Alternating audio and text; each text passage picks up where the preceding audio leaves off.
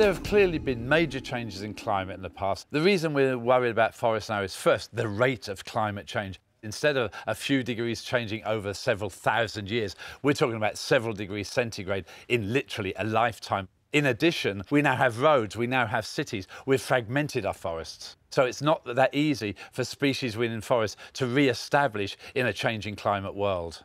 Some trees, the ones that take a long while to mature, like oaks, like redwoods, they probably will have a very hard time. Unfortunately, the weedy trees that basically mature in only a few years, they will re-establish much easier. These forested systems are incredibly important. They're not only valuable from a biodiversity standpoint, they help to control the climate. So they're absolutely essential to human well-being and even the survival, you could argue, of humans.